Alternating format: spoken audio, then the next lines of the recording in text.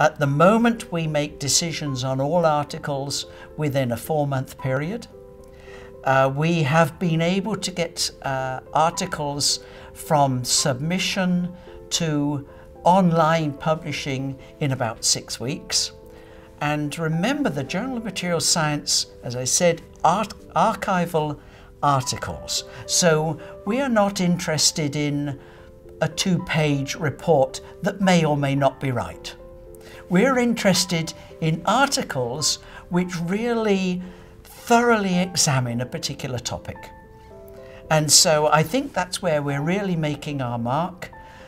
Rapid publication, thorough reviewing, and very careful selection of the papers. So I'm afraid, only accept less than 20% of submissions. But those 20% that we do accept are really of a very high quality.